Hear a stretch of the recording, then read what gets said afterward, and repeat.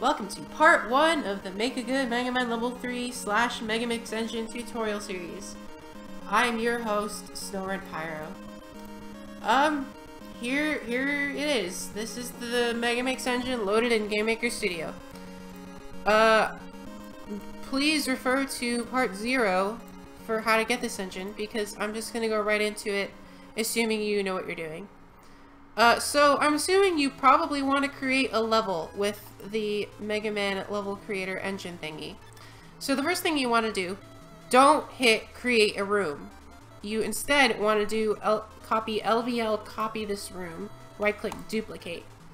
The reason why you have to do this is because this room has a couple things already set up for you, namely the correct screen size and the views, which is basically just the camera. Don't touch these settings because it will break the camera. So first thing you want to do, you probably don't want to be making your room named room 23 or whatever it is on your end. So instead you want to type in LVL. You have to type in LVL first because then that will make the engine recognize that this is a level and it will make it appear in the room selector. Then your username _ level title. This naming convention is only for MaGMML3. If you're just making a level for whatever game, you can just put LVL whatever. But for MaGMML3, you want to follow this naming convention. So here you go. Here's the room editor. Default spawn, presuming that it's not here, you can just place it down, and that's where Mega Man will initially spawn when you begin the level. This isn't very much of a level, so let's start over. Let's get rid of these, and let's just place MaGMM right here. So to get started, let's go to this tab, the tiles. If you click on this, you will get a whole big sidebar of all the tile sets default available in the engine. You can just scroll through them and see all of them. They're here. So let's just use Centaur Man, because why not? So you can basically just click on any 16x16 tile in this grid. So, and you just place them down. And you're placing tiles. This seems a little boring. You can actually mass place tiles by doing this. Hold shift and you can just drag along your cursor to place as many as at once. But oh no! I don't want my level to be like this. How do I delete tiles? You can right click and delete them one at a time, or hold control and you can just drag your right mouse button along and delete them. So yeah. Another thing that you can do to make things easier for you is that when you're clicking on the tile menu, you can hold shift and drag to select multiple tiles at once. So we can just do this. Voila. Hooray. Let's place a couple trees. These are trees, right? Already we're making a great level. Let's hit this check button and let's test the level. So one thing that I have to say really quick, this is not going to be the speed that the game is going to save at and compile at when you do it yourself. It is only going this fast because I ran it beforehand. But after you compile the game once, it will speed up significantly. So don't worry about it. It probably won't be a problem. Probably. Alright, so here we go. Megamix Engine is open. And let's just go to the stage select. Here you go. Here is my level. It's apparently been renamed to My Leva because the room name is too long. But let's go. Well, that's not supposed to happen. So you can't actually just place down tiles and the game will magically know that they're supposed to be solid. Instead, you have to click into the Objects tab and just click anywhere here, it doesn't really matter. This will bring up this drop-down menu, and you can see all the objects in the engine. You want to go to collision. There's a bunch of stuff here. We're probably looking for object solid. So just place them all here. Again, you can just hit, this time, shift and control to drag around objects. I don't know why it's a different command than tiles, but okay.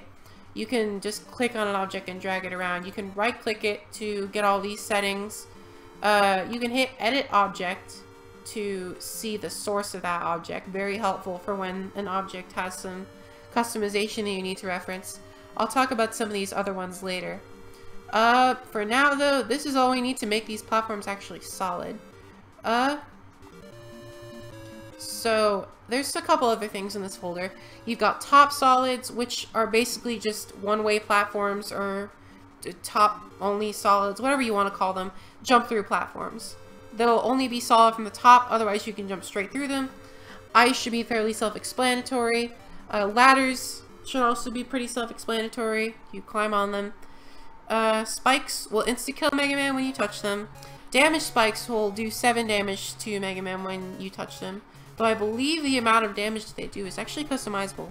Water is self-explanatory. Boss barrier, this will make any tiles and objects over something destroyed when there's no mini-boss or boss in the area. And possibly enemy, I don't remember off the top of my head. Boss doors, there's slopes down here, and object setter, which I will talk about in a little bit. So let's just spice this up a little bit. I don't think we can settle for just a few trees in the background. Alright, it's absolutely perfect. So, I don't think that you want just one screen in your level. So how do you change the size of the room? Well, first you have to go to settings, here where we went to change the name earlier, and there's the width and height of the room. So you can just type in whatever number, it'll make the room bigger. But there is one thing that you have to do in the engine to make sure that the camera works properly on most occasions. If you know what you're doing, you don't have to abide by this rule, but it's a good idea to do this anyways. You should always have your width and height of a room be in multiples of 256 for the width and 224 for height. This is basically just NES screen size. So 512 is just 2 screens. A good way to just give yourself a bunch of space, just add a 0, and you have 10 by 10 room. Plenty of space to work with. So we can just place some more tiles and just continue on in our level building adventure. Alright, for reference, if you ever mess up, you can hit undo, though up here, though this undo button's a little bit limited in that you can only undo your last change, and if you just hit it again, it'll just redo your last change, so it's a bit limited, but yeah. On the topic of editor features, you can also turn on a grid if you want to burn your eyes off. And there's also this button where you can shift all instances in the room by a given amount. So if I want to put like a pit on the right or something, I can shift everything over by 2 blocks, and you have to do this separately for tiles. But it's helpful. It's not as good as a click and drag everything over, which unfortunately is not in this room editor. But it's still helpful if a disaster happens and it's salvageable through that. So let's test this again. So now that we've placed collision, Mega Man will now not fall to his death. And now there's just a black void in the middle of nowhere.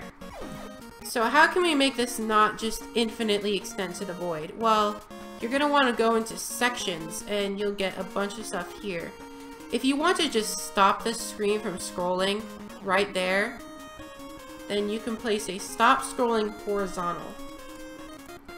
If you want this screen to scroll though, when you go off screen there though, you want to use whatever screen transition is appropriate for that situation. Right scrolling will just make it scroll right and nothing else. Left will do the same, but for left and horizontal, we'll make it both ways.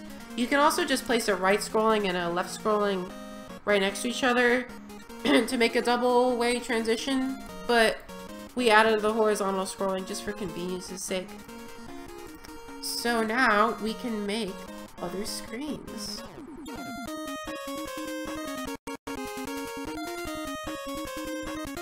Tiling is hard enough, so what if I don't really want to place collision for all of this? Well, there's actually one specific thing that we could do so that we only have to place tiles down. We can use the object setter that I brought up earlier. It'll essentially be an object that'll allow the game to just place tiles for you when you place tiles down in the editor. You also may know it as the auto tiler. It's the same thing. How you use it is that you essentially put the object setter object in the top left corner of a tile set, and then just place whatever you want the tiles to act as, the collision objects, over them. So these would be solids. The ladder tiles right there, make them ladders. Spikes. You can put a boss door.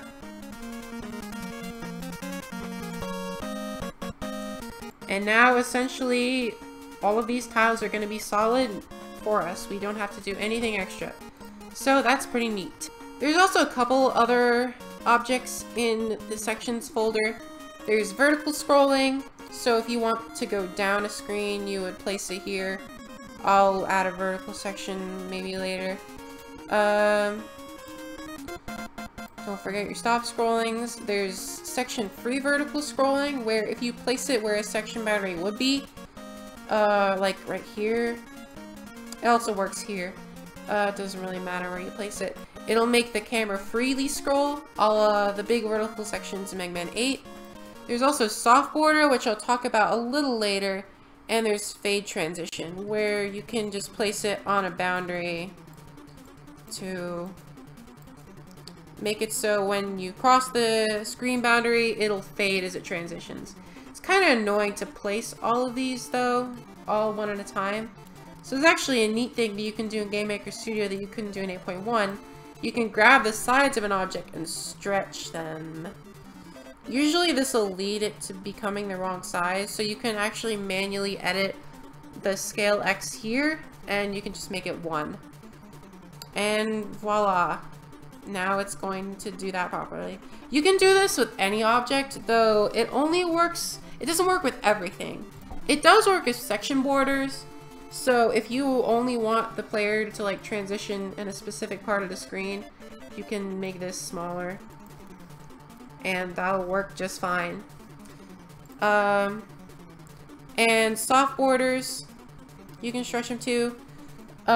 These essentially act as a camera locker, where if you get close enough to them, they will force the screen to be beyond what this object is placed as. Whatever direction that it locks the screen in depends on what its X scale is. So if you want it to like face, right now, if you get close to it, it'll lock the screen, making the camera travel right. But if you wanted to make it travel left, in a left scrolling section, you can hit the flip X button, and it'll do that. You can do this with a lot of objects too, and they'll work. You can also do flip Y, but that's not really going to do anything for this object.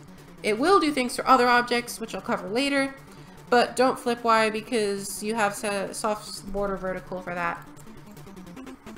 So yeah, there you go. So that's it for the basics of just tiles and sections and such. But you probably want to have enemies in a Mega Man level. So let's go to the enemies tab and place a few down.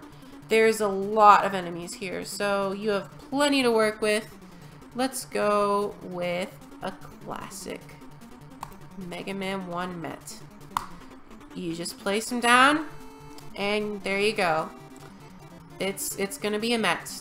So you can place one here and here. This isn't actually a very good level, but it's just an example, so whatever. And let's go for, I don't know, let's put a hothead here. this is all examples. This is not my level design tutorial, so just keep in mind. And you know what? Let's put a mini boss here. Let's put hot dog here. Gotta probably add some tiles first, though. And just for fun, let's place boss barriers here so that you're gonna fall down once you beat the mini boss and go to a different area. Let's test this. So now when playing levels, we now have enemies to fight.